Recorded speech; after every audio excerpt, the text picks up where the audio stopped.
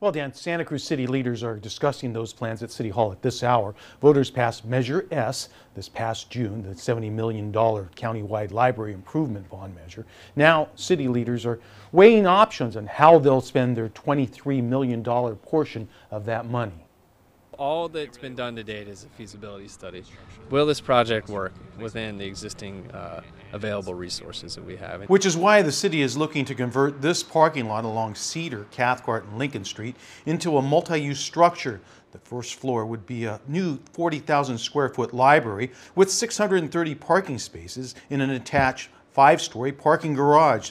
The city will lose 100 parking spaces from this lot when Calvary Church builds affordable housing on the site. Those are better uses of a single-story parking lot, right?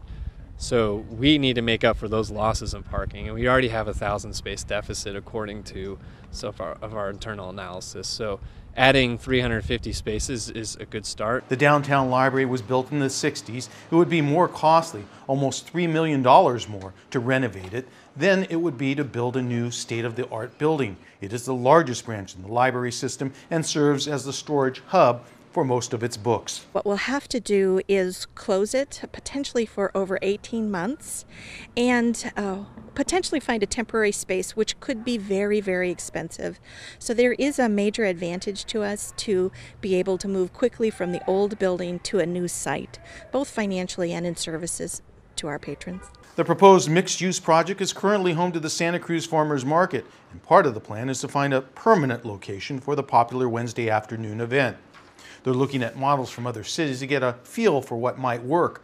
A task force will be established to help through the process. City representatives, business representatives, and others in the community to really find the perfect permanent location and what makes for a great farmers market. The Downtown Business Association has not yet committed to the plan. They're waiting for more information and details. Obviously, parking is very important to the business district, as is the cost of parking, and understanding how the project's paid for and where it's coming and what it actually provides. Now, the council is not making a final decision on the project tonight. They could direct staff to explore this proposal more and set up a task force for the farmers market along with the library. In Santa Cruz, Phil Gomez, KSBW, Action News 8. All right, thank you very much, Phil. As for just how it will be paid for, Measure S funds will cover the cost for building the library, then parking fees would cover the cost for the parking structure. If everything goes well, it would take anywhere from 18 months to 2 years before they would break ground.